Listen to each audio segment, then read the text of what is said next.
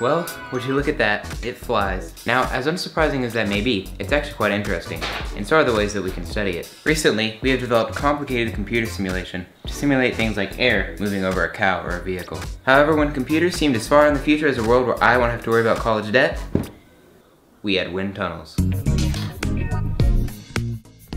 If you haven't figured out by now, this video is going to be about wind tunnels, and I'm actually going to try to make one. I don't know how it's going to go. We're going to find out. Now, a wind tunnel is really complicated. It's a tunnel with wind blowing through it. Basically, the wind tunnel's goal is to simulate an object moving through air. So for example, a cow. Now the way that the one I'm going to be building does this is by having a fan over here that sucks the air through the whole wind tunnel. At the front, this is going to be this piece, which I forgot the name. That's basically going to help the atmospheric air become a laminar flow through the test chamber of the wind tunnel. Now it's time for the material montage. I'll be using this foam board for most of the construction. I'm going to be using tape and hot glue to connect everything. Don't forget the electronics, that way you can actually control it.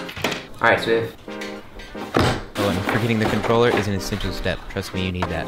Alright, so we have everything I'm going to be using to build and control the project. Now all we need to do is build it. So, I really don't have that much planned out. All I know is I'm going to be basing the whole design off the size of this propeller. That's mainly just because I don't want to have to wait for another one. The only real downside to this is that our test chamber is going to end up being about this size. Actually, it's not going to be about that size. For this propeller, it's going to end up being about this size. I would like to have a larger test chamber. However, this is probably going to be better because I'll actually be able to store this somewhere in my house.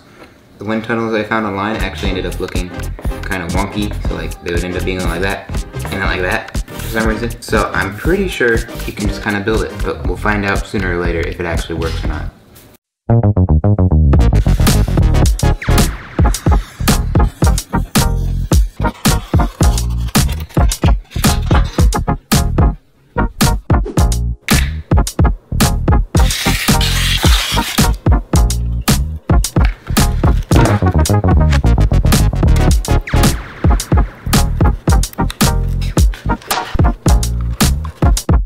Alright, so we got this part finished. This is the part where the propeller is going to mount. It's going to mount right here. I'm going to make a mount somehow. I don't know how yet, but I will make one. Now, all we need to build is the test chamber that attaches onto here, and then the venturi at the front that attaches onto the test chamber.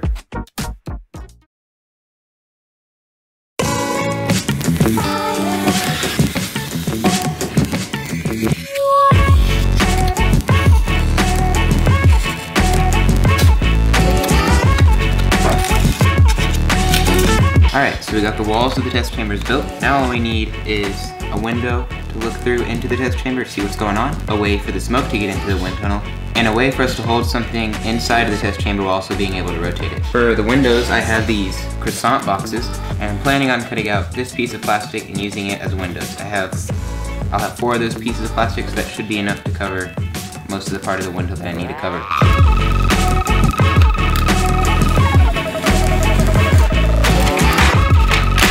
Finally out of packing tape with this roll. Guys, look how much tape is on this roll.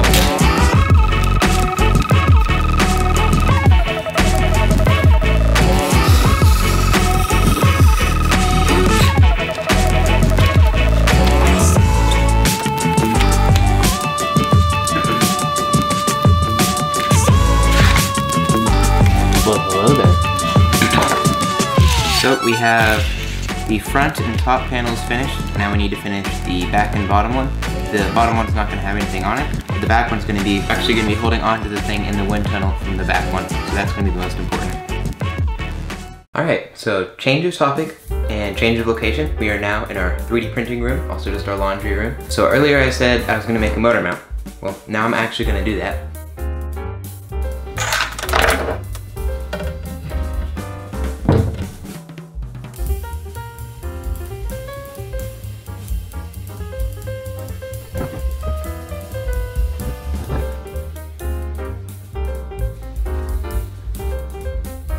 But you can see the corners, they lifted up while I was printing, so I'm probably gonna have to print another one because that.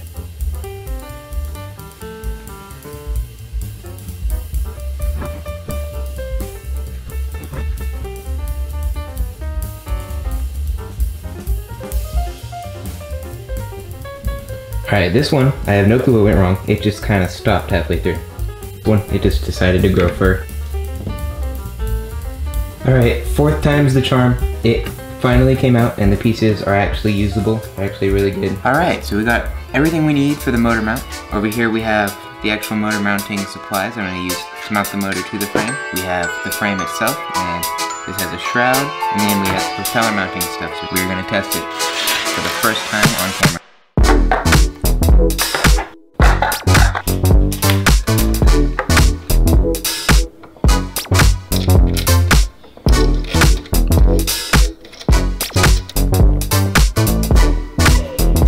Alright, so I did a little bit of work off camera. You can see I attached all the electronics here and I taped them all there. Now all we need to do is hook the receiver up, hook the battery up. Alright, so we have everything binded, and I went in, quit beeping please. So we have everything binded. I went in and limited the throttle, so that way it can't go above a little bit, because this is quite a large motor and quite a large fan, so we don't really need it to be going that fast. First on-camera test, hopefully everything goes okay. There it is. So if I flip it around the way it's supposed to go, I can actually feel air going through here. You can't. I don't really have a good way to visualize it, and also I'm not really sure how loud it is.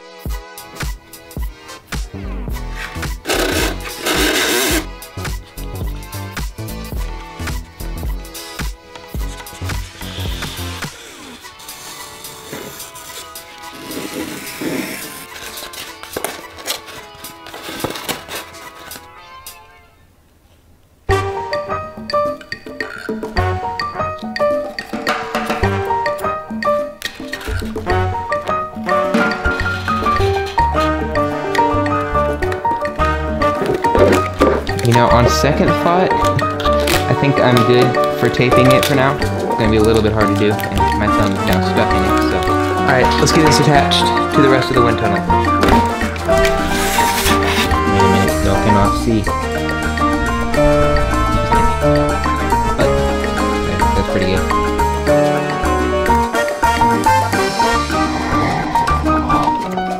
Okay, I just realized something. I glued it to the part that's gonna have to move. So, whoa, that was weird. I'm gonna have to unglue it.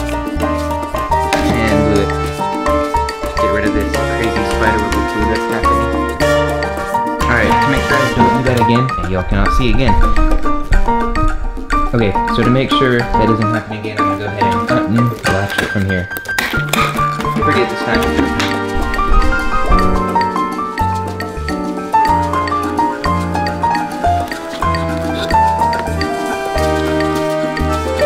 Enough for me. I'm gonna move it down to see it better. Alright, so the wind tunnel is not 100% complete, but it's basically ready for testing. I tried to look cool and put these in while I'm talking, but now it's not going in, so it's kind of not working. So I made a couple changes off of camera. I put some black paper at the back so that way we can see the smoke better. I built this like ski looking thing, and this is going to be a support for it, so it's going to sit down there on the bottom to support it all. I'm going to attach this and also the rod that goes through it, and we should be ready to test.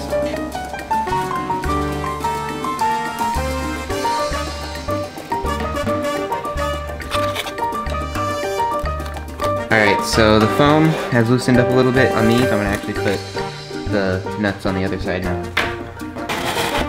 It's also time to test, so.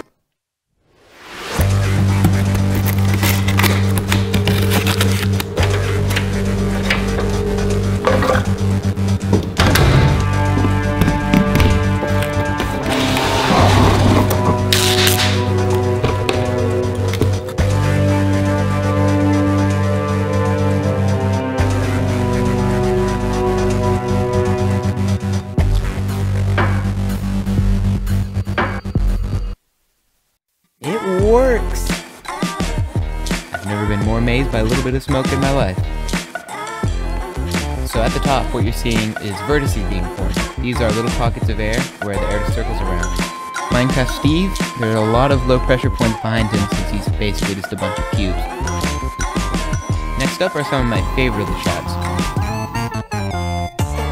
Now what you're seeing here are wingtip vertices, and these are actually really bad for aerodynamics, but they're cool to look at.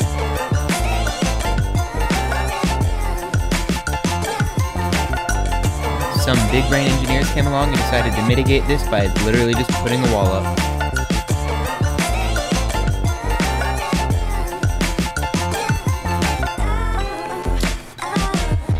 Alright, so I am super happy with how this turned out. I am thinking of making a follow-up video to this where I just do a bunch of other tests and stuff. I think that'd be fun. So if you have anything you'd like to see me test, let me know in the comments and I might try to test it in the next one. Anyways, I hope y'all learned a little bit and enjoyed. I'll see you next time. Bye-bye.